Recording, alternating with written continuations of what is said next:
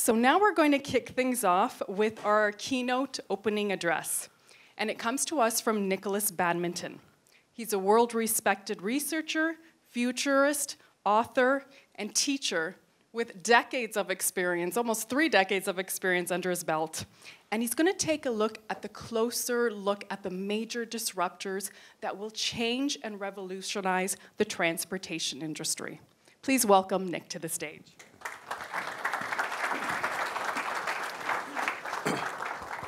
Thank you very much, Katrina. I'm just going to shift this out of the way. Excuse me. Okay, so it's fascinating to think about the realms of what we can talk about in terms of auto tech. There are some omissions in what I'm going to talk about today. I just realized when I was chatting to Katrina, I'm not going to talk about 3D printing, for example, that's doing amazing things in auto tech. And there's a number of other areas that I'm not necessarily going to get into. But today I'm going to focus in on disruption and how auto tech is fundamentally changing how we look at the entire automotive business as a whole. My name is Nick Badminton. I'm a futurist. What does that mean? It means that I look at the history of where we came from in terms of technology, where we are today. I extrapolate out things that I call signals of change, and I look out 10, 20 years into the future and try and understand where we are headed. So that's what this presentation is about. It's like where we are headed with auto tech, where the disruptions will be, and how the world will change. Are we ready? One person's ready. Are we ready? So always like, yep, okay. So disruption, it's a word that's heavily used. Clayton Christensen talked about disruption within technology, but really disruption is taking the course that we feel that we've been led down and just veering off of it left and right. We don't quite know what direction we're going to take until the people that choose to disrupt that natural course that we've been told that we should take off into many directions. And I think that when we look at different areas of technology, we're at a very exciting time where research and development, there's lots of people here today that are doing amazing things like asking big questions about the world. And really the big fundamental question about, is this the way that it should be? Because fundamentally, we've been told over the years what the world should be, how we should operate, through advertising, through brand marketing, and the such like. But we're about a reimagination today. And the reimagination, it always starts with the industrial revolutions of the world. Industrial revolutions happen across 3 dimensions: communications, energy, and transportation. If you go back to the first industrial revolution, you've got new ways of communicating there, coal, transportation through steam locomotion, and whatever, through to the modern day. And now we've got this amazing exponential growth in technology and change. And really, it kind of kicked in around the early 1900s with electrification, electricity. So electricity changed absolutely every single part of our lives around the world. Then in the 1960s, 1968 to be precise, a guy called Douglas Engelbart sat there in Stanford, and he presented something called the mother of all demos, and you can go to YouTube and you can take a look at that. And he presented like something called a mouse, a shorthand keyboard, a proper keyboard. He presented like video conferencing, hyperlinking, and that was 50 years ago. And now we've got all of that in our pockets, right? At millions of times more efficiency with our mobile devices. And then in the 1990s with the internet of mobile, and everything's changed to the 2010s. I'm being kind of generous there, but the last 3 to 4 years with artificial intelligence, we're seeing a huge change. And artificial intelligence can be actually seen, like Andrew Ng says, artificial intelligence is the new electricity. It's that new point where we actually have a huge amount of exponential growth, and it will be absolutely everywhere. And I'll cover that in some depth in this presentation. But this is where we are with the 4th industrial revolution, as some people call it. Digitized communications, renewable energy, automated transportation, and logistics. These are all internets. These are all connections. These are all ubiquitous sensors, big data as a foundation, and processing that enable us in the world to make changes more quickly and to look at the world in different ways, to be able to enact change, not only from a research and development perspective, but from a daily life as well. Okay. So that's sort of the beginning of where we are, the foundation. And this fourth industrial revolution is being accelerated by a number of different technologies. And I like to look at signals, and I look for what I call signals of change. It's the things that you look at down the street, and it's like, I've never seen that before. That's really interesting. Oh, there's suddenly 10 people doing that. It's, for example, when you go down to San Francisco and you see 25 different versions of self-driving vehicles.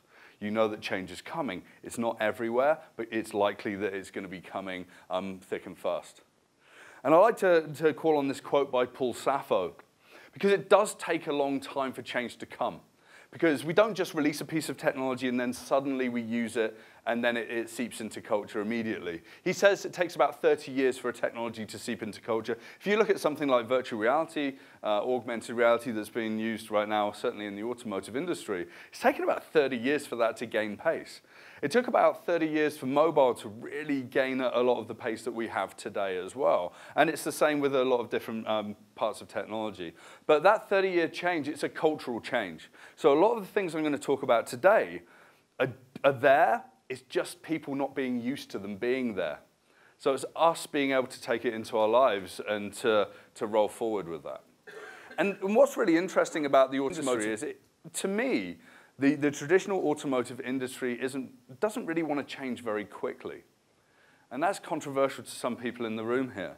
But really, when you upset the order of things, you have to change so many different elements, especially where supply chains and very complicated machinery like internal combustion engines are sort of considered.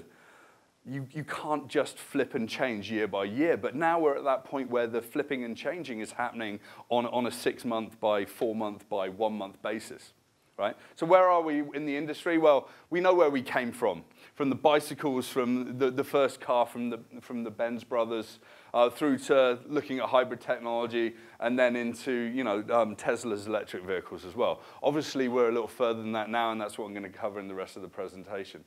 Now we've actually got a new center for the automotive industry in North America. It's not Detroit, it's Silicon Valley, and everyone's there.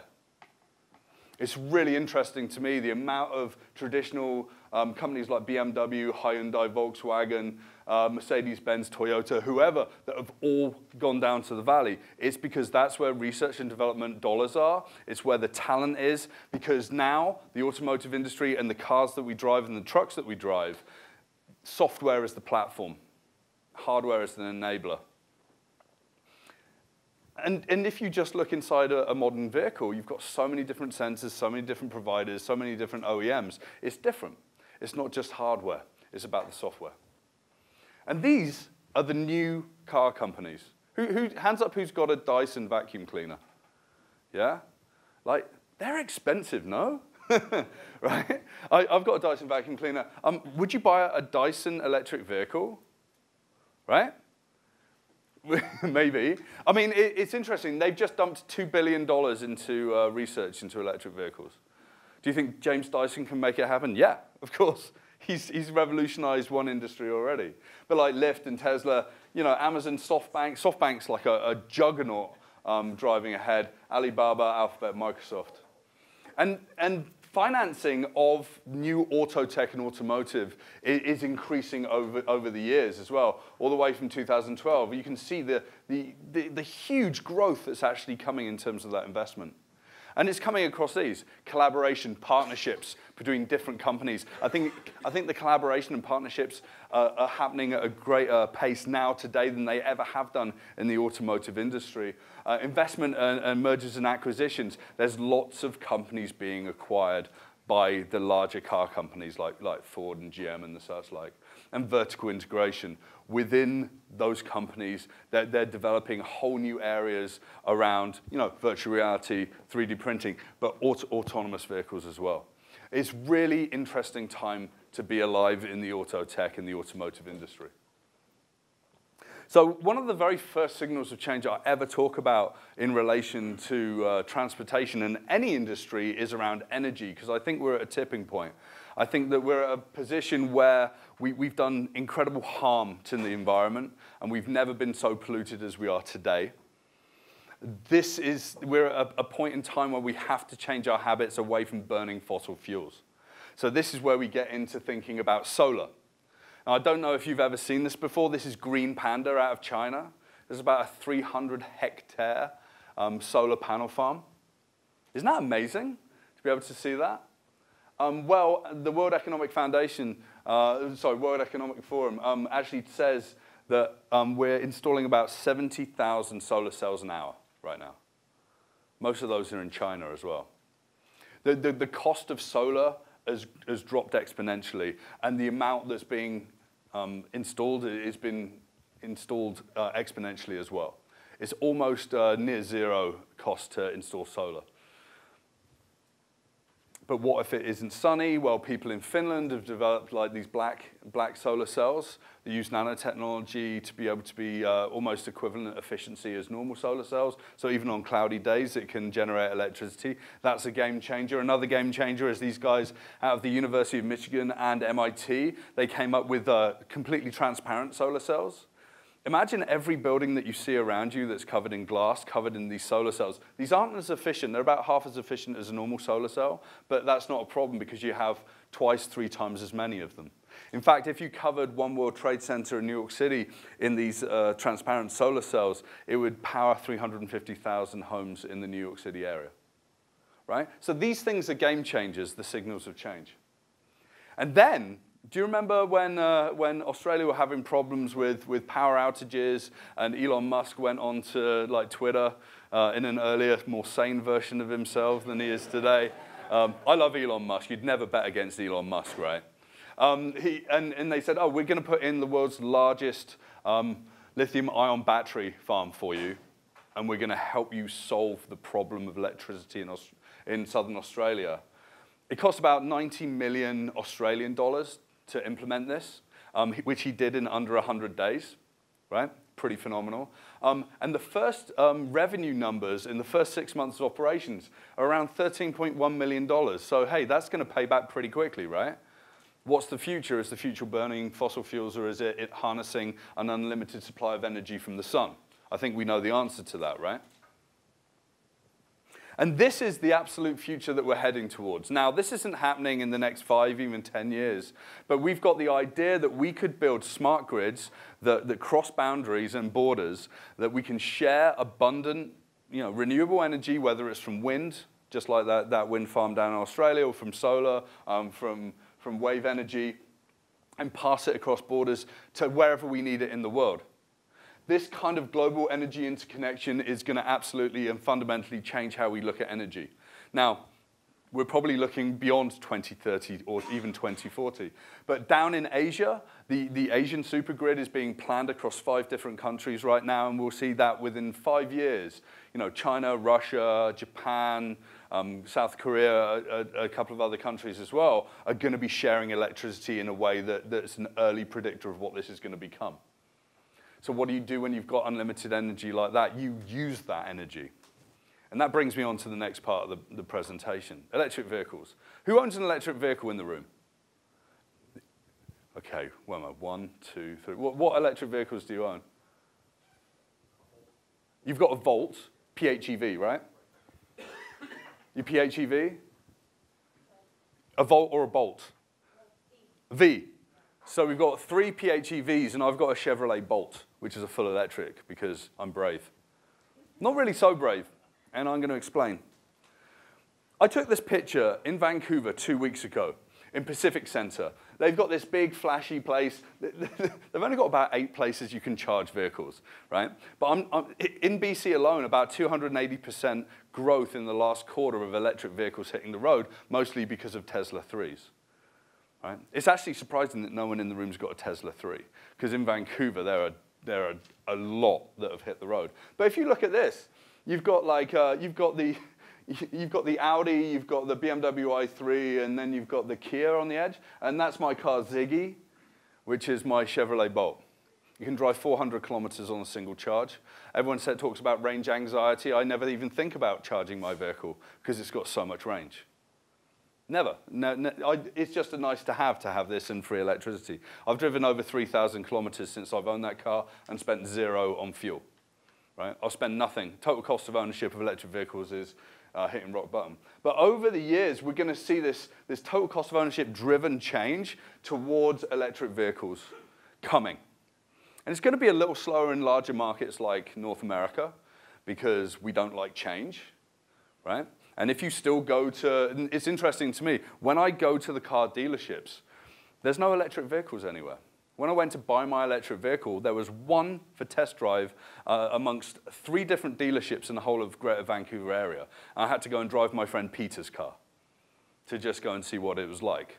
And when I did, I saw it as an absolute no-brainer. So dealerships and the automotive manufacturers are not helping the change, but there's some countries that are really helping. But you know, the researchers are doing some really interesting things right now. You know, we've been trying to aim to get to the 1,000-kilometer mark in terms of one charge and range. Now, this company is called ITAP. It's out of California. What they did was they took this old BMW, and for $19,000, they took recycled parts, and they built a battery load in this and the drivetrain and whatever, and over a 2-day period drove it 1,204 kilometers. They drove it twice to Tesla to show Elon Musk, but he didn't come and see. But I actually think that the 1,000-kilometer range is the thing that is the tipping point for the industry. I mean, hands up whose next car would be an electric vehicle if you knew that you could plug it in and overnight you could have 1,000 kilometers range, right? It's almost everyone in the room, right? Because it's just, it's equally as good as an internal combustion engine. I would argue that my Chevrolet Bolt is better than an internal combustion engine in terms of burning fuel and cost and the such like anyway. But you go to Norway today, Norway sells, 45% of all the new cars sold in Norway are electric. Now, Norway became incredibly rich from oil and gas, right? Now, they're now divesting away from that in their entire investment portfolio nationally, which is super interesting. They're also, they've forgone the taxes on electric vehicles.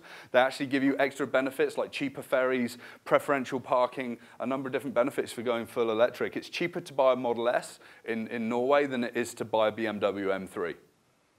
And if you're given that choice, what would you buy, right?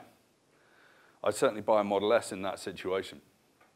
And they actually think that by 2025 in Norway, there'll be 100% electric vehicles will be sold. And they're actually saying by 2040, electric vehicles will be accelerating to about 54% of all new vehicle sales.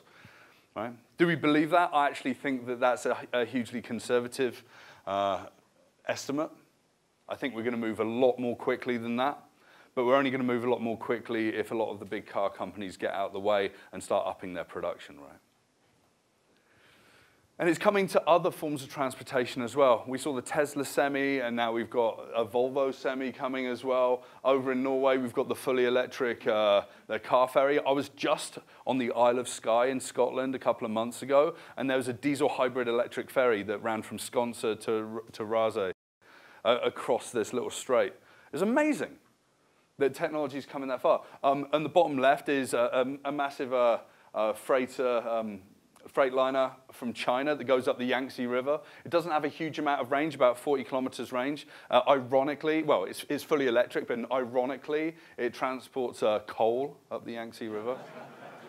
I mean, seriously. But I'm not going to talk about China too much. A couple of points in this. In China, they are rolling out about 9,500 electric buses every 6 weeks. I could have done an entire presentation on China and what it's doing in electric vehicles and how it's going to be miles ahead of who we are, like it is in solar, like it is in other forms of renewables, to adjust its sort of carbon footprint, which is pretty terrible. It's going to be there. There's nearly 500 smart cities in China that are under development today as well.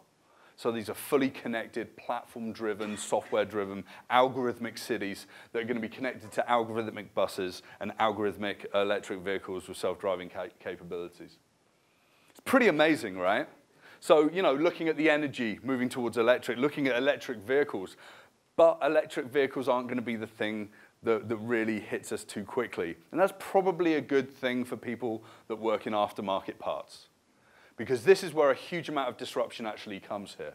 Current estimates for lifetime of today's electric vehicles are around about 100,000 miles. That was taken from a recent case study on a Tesla Model S that's been driven around California.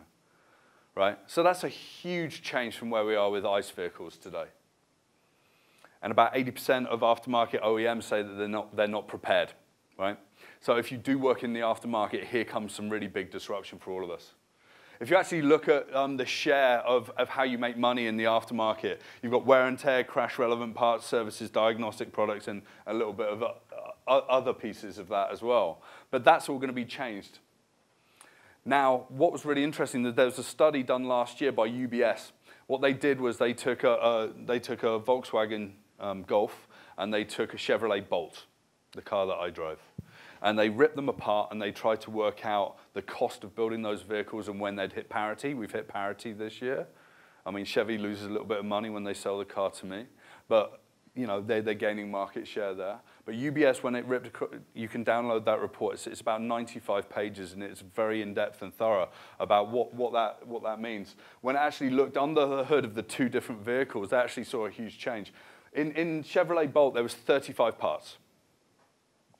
And really, out of those 35 parts, there's only 4 or 5 that are really moving, and they never break.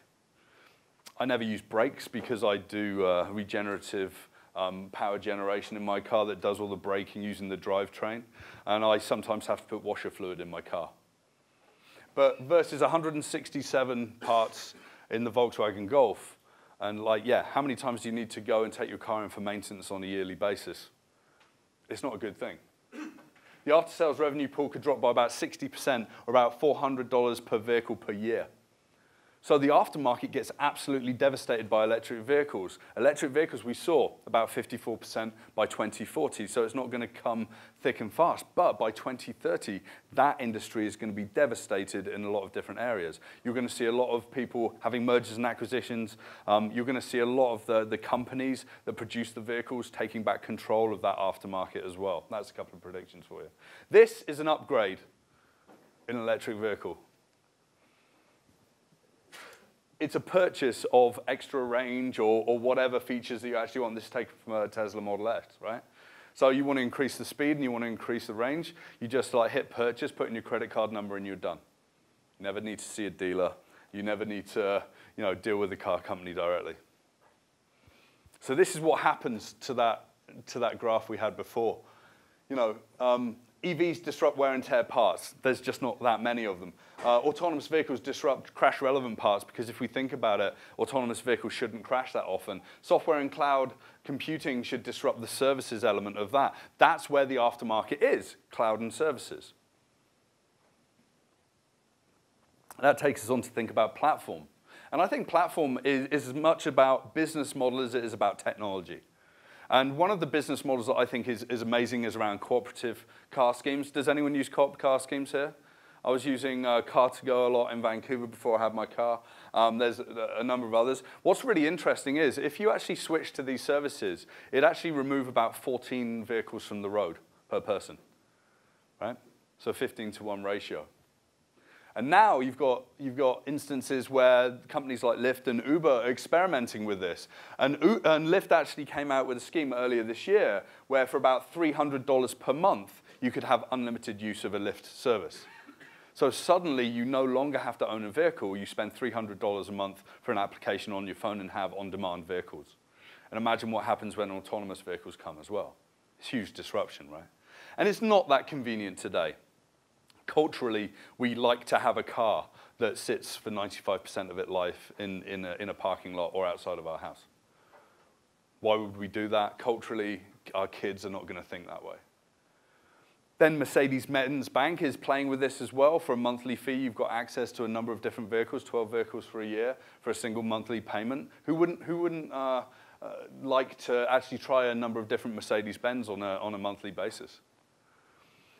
Didi out of China is doing some really interesting things here. They actually started an e-vehicle sharing service with 12 automakers, so both Chinese and North American as well.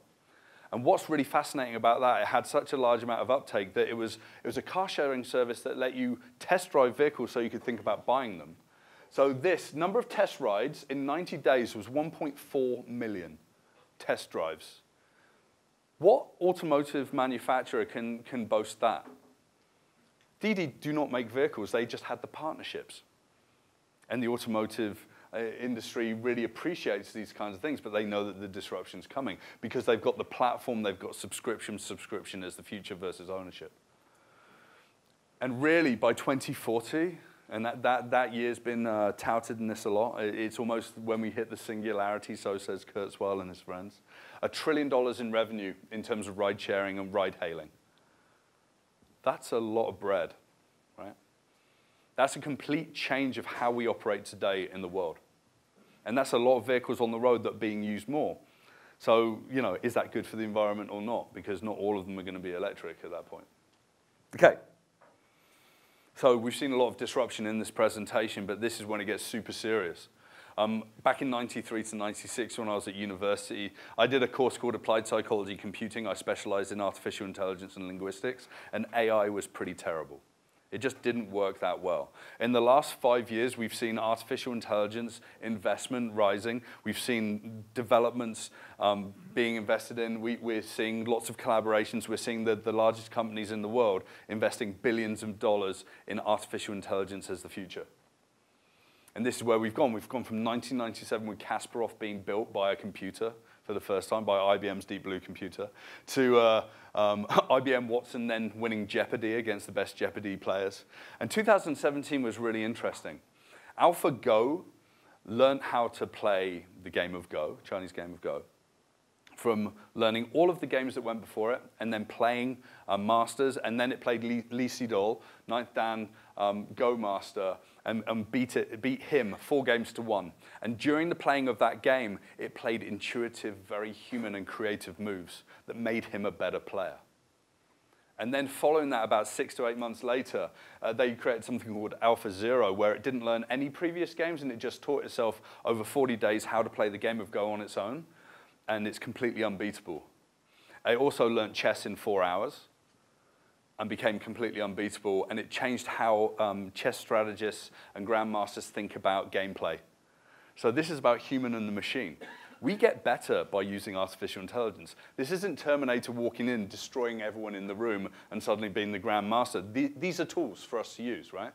The conversation that's happening in the media is wrong about AI and the destruction of jobs. At no point in time has a piece of technology come in and destroyed hundreds of millions of jobs globally. They've just created new kinds of jobs. And sure, you won't be having kids flipping burgers in Burger King or McDonald's, because no kid should be doing that. They should be doing something valuable with their lives, right? And by 2030, they think that there's going to be a $15.7 trillion boost to global GDP through efficiency and new industries and growth. So AI is a platform. It's a set of tools. It's going to be the foundation of everything that we do. It's going to be in every single device, every single car, every single university seat. You know, it's going to be an interesting world. But it's not going to be our nemesis, and it's not going to be like watching us working out how to destroy us. That's a misnomer. And this is the amount of interest that there's been in autonomous vehicles, and this is where AI becomes real for the automotive industry. And this is, these are people searching for new kinds of technologies, and autonomous vehicles are front and center of the thinking of consumers, and are we worried? No, we're watching this area very, very carefully. And the Department of Transportation in the States actually think that by 2023, we're going to be seeing more vehicles hitting the road as on-demand self-driving vehicles than vehicles that you're going to buy yourselves and drive yourselves. This is a very sober organization. I actually think this is around about right where that tipping point's going to be. I don't think it's going to come that quickly. Isn't it interesting how as a 16 or a 17-year-old you can pass your driving test, sit in a 2-ton vehicle, drive it around, and don't kill yourself or other people that often, right? But we need to teach cars how to drive 2 or 3 million miles to work out how to drive like a 17-year-old, right? So there's still a lot of work to do, and we're not quite there in terms of working out how autonomous vehicles will work in the future. But there are some companies like Ford that have got a really big vision. I'm going to just play this video for you.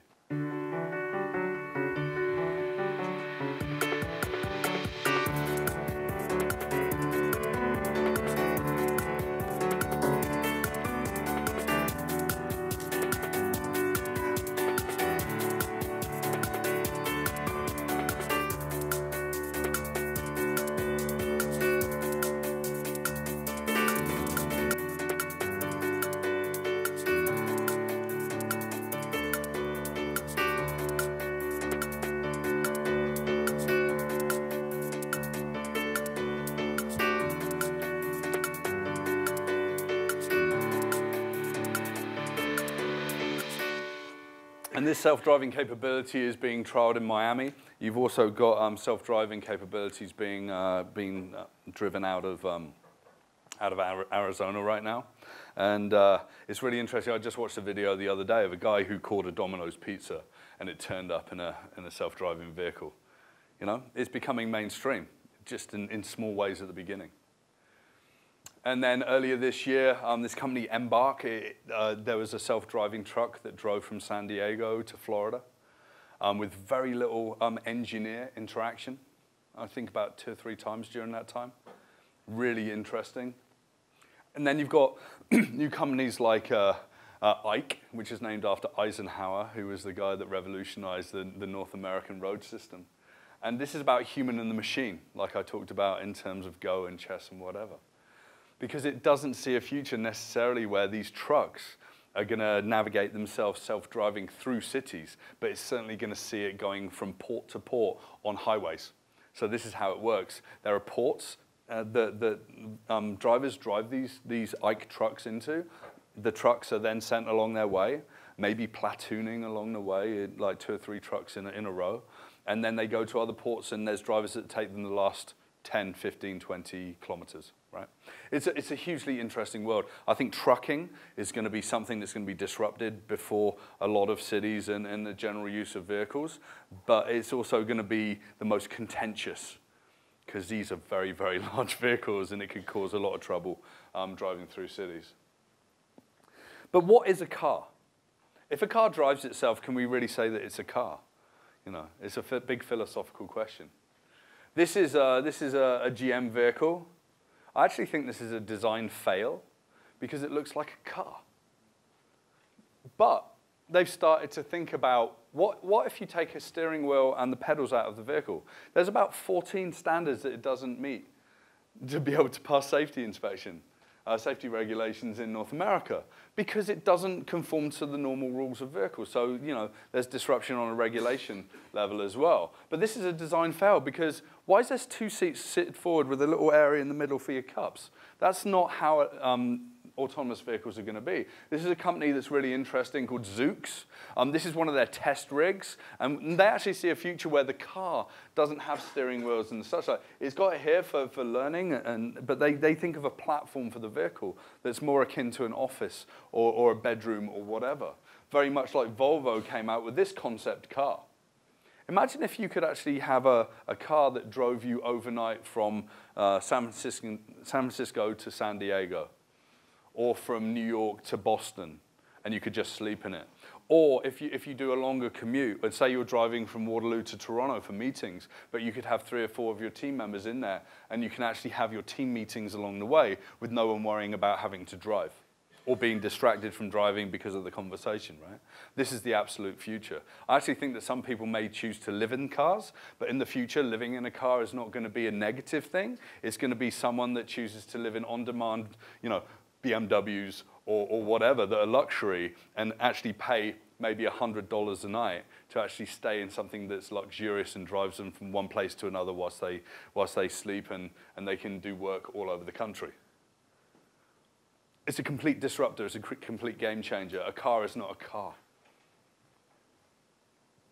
I really love this idea from Mercedes-Benz with the Urbanetic. It's just a platform. So on the right-hand side there, you've just got the wheels and you've got the powertrain of the vehicle, and then you've got personal vehicles, or you've got transportation vehicles that can be plugged into that.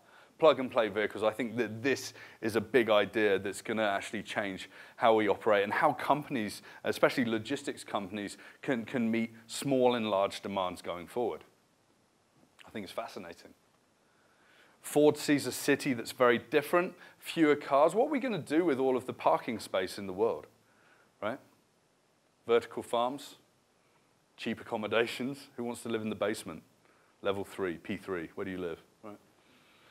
But what's interesting is the future of the city is this. It's less stressful commuting, car crime, parking, city center retail, healthcare emergency services, centrally located offices, car washes, mechanics, auto dealerships, and fewer restaurants. It's more distributed living. It's not to say that all of these things will be absolutely disappeared. They just won't be in the cities like they are today, right? If you go to Vancouver today, I think that there's something like 2 gas stations in the whole of near to the downtown core of Vancouver, whereas before they used to be on the corners of the busiest streets because people would be driving everywhere. Things are already changing. But the good news is that with this technology, we're going to have more housing, more parks, less expenditure, improved health and well-being, and jobs and infrastructure support for all of these changes. So with technology comes new jobs and a burgeoning economy. It just shifts around, right? And then on to ethics. So self-driving cars, and we've heard about this. You know, we've heard, oh, self-driving cars, if all the cars were self-driving, we'd save ourselves nearly 1.3 million deaths a year. It's not quite that simple because humans aren't necessarily the smartest people in the world, so there's always going to be deaths, right? We've heard about the trolley problem. Has everyone heard about the trolley problem? The ethical problem of like, but what if the autonomous vehicle needs to make a choice to kill that person or these 10 people? Well, you know what? An autonomous vehicle is not a trolley. This is an ethics debate around trolleys and railway systems. Do you know what? Cars just stop. No one dies, right? So let's move on, think ethically beyond the trolley problem, and think about how quickly do we deploy these platforms? This is a quote from Anthony Lewandowski in 2016. He's a very famous Google engineer in self-driving vehicles. He's now created a religion where AI is the god. He's very controversial and provocative. We should deploy the first 100 cars as soon as possible. I don't understand why we're not doing that. Part of our team seems to be afraid to ship. Yes, because the team's afraid to kill people, right? So there's two sides of the coin with how quickly do you put the technology out there. We've already seen some problems, right? We've already seen a death with Uber. We've already seen a death with Tesla, yeah? And sometimes this is human error. In fact, both cases it's human error. Because do you know what? Self-driving vehicles don't have a self. We have to build in the ethics and the rationalization from human engineers. And autopilot isn't auto, really. We've got the point where the Toyota North American CEO is still saying people are still going to die in vehicles on the roads, right? Unfortunately, it's very complicated with millions of cars driving around, not all of them being self-driving and humans being in charge of certain elements. Today, it's driving the vehicles, and in the future, it's programming the vehicles and training the vehicles on test data. So there was the Tesla problem, right? And the crash that happened, I think this is down in California. And they're not particularly sensitive people, the people at Tesla. If you look at their press release, it's pretty disgusting. We empathize with Mr. Huang's family, who are understandably facing loss and grief, but the false impression that autopilot is unsafe will cause harm to others on the road. NHTSA found that even the early version of Tesla autopilot resulted in fewer crashes. So now they're saying, look how good we are, and basically like he's dead because he was stupid. This was their official press release after this guy died with autopilot. Why do they call it autopilot? They should call it assisted driving, right? And make it very clear. Actually, when you go in the car, they make it very, very clear. So the guy made a huge problem, a huge error with his driving style, and unfortunately, he passed away. And then there's laws, rules, and regulations. In Germany, one of the ministers there, the worked in the transportation ministry, actually said, oh, let's look at new laws for driverless cars. So people are already trying to think about, enacting these laws, yeah? So property damage over personal injury, never distinguish between humans based on categories such as age or race, all of these bias things and whatever. So the world's getting hugely interesting. In the automotive industry, having to think about ethics and bias and training and data, artificial intelligence, electrification, all of the platforms, cloud computing, availability of service. It's a completely different world. I actually think that the automotive industry is going to be stronger than ever before. It's just that it's going to operate in a way that's completely different. And then we know about the problems, that once you put things onto a network, you put controllers into vehicles, there's already about 25 to 30 computers in an average new vehicle today. If you exponentially grow that into self-driving vehicles and you have them connected to the cloud, you're going to have people trying to hack that. What's the biggest risk of hacking in a data center? It's loss of data, with a cut to the loss of life. If you actually look at what WikiLeaks did with their release of something called Vault 7, I think that happened towards the end of last year, they actually identified that the CIA had programs to try and work out how to hijack vehicles to use them to kill people. That's fun. And then you've got the people at Kaspersky that were the people that helped to hack the Jeep. And we've probably all seen the video on Wired of the Jeep being hacked. We should be worried. And we should actually have an entire culture around cybersecurity in every single part of the automotive supply chain, right? And if you've got a question in your mind, it's like, am I doing enough? You're not. You're not doing enough to protect yourselves.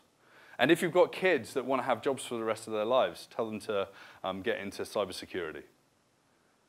That's why I chose data when I was a kid.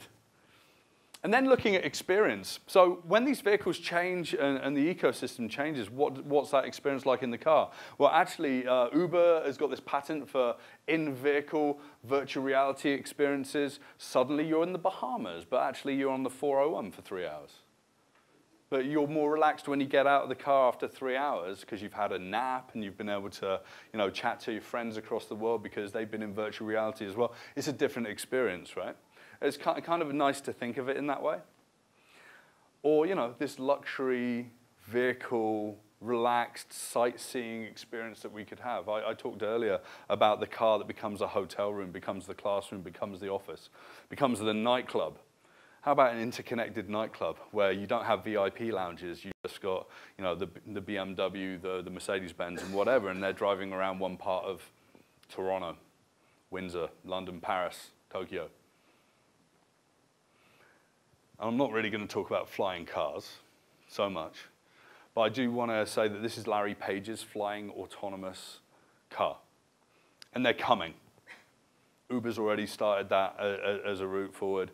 In LA and Dubai by 2020, you're going to have flying taxis in those places. And it's kind of incredible to think. It's like, where's the flying cars? It's like, well, they're coming. They're not going to be numerous. There's not going to be thousands of them per city.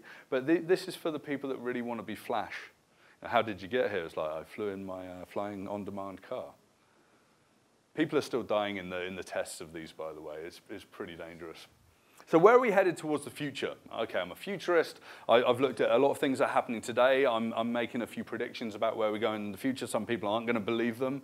Trust me, I think that I'm pretty much on the money. I actually make monetary bets on a lot of this stuff. And it's because of this, Amara's Law. I don't know if you've ever heard of Amara's Law, but it says that in the short term, we completely overestimate the effect of technology. And in the long term, we completely underestimate the effect of technology, right? AI, Terminator. In the long run, it's going to be running every single part of your life, right? Those kinds of examples. In the short run, self-driving cars everywhere. In the future, actually self-driving cars everywhere. But a complete disruption of the automotive industry, how smart cities work, how society works, and how kids don't even look at a vehicle and think that it's a car that they own. So what do I think is going to happen? 2025. A lot of futurists don't like to make predictions, but I do. So self-driving taxis, transit, and trucks become commonplace by 2025. Electric vehicle adoption starts to rise exponentially with more charging infrastructure, which is key, and incentives being available. Government has to step up. Cooperative and on-demand autonomous driving cities start to normalize autonomous driving in cities. And that's because we have to have a cultural change. In 2030, what's going to change? EVs will drive 200 kilometers on a single charge as standard, and people won't really buy internal combustion engine vehicles. In fact, I think it will become so expensive to insure those vehicles and own those vehicles in the future, it will actually be prohibitive to own them. Human-driven vehicles outlawed on highways, replaced by on-demand city-to-city transportation and onboard cloud-connected autonomous systems. I think by 2030, this is going to be an absolute reality. And I haven't even put any guesses about what 2050 is going to bring us. It's going to be completely different. And that's a long way to look out, I'll be honest. That's a little difficult for me. So where are we today, and where are we headed towards the future? Well, we are a place today where we've got a huge amount of opportunity to make the changes in the world that fundamentally redefine what automotive is. This is the AutoTech Symposium. I'm very excited to be here. Come and chat to me. We've got some time for some questions now, I think. And my name's Nick Badminton. I'm a futurist. Thank you.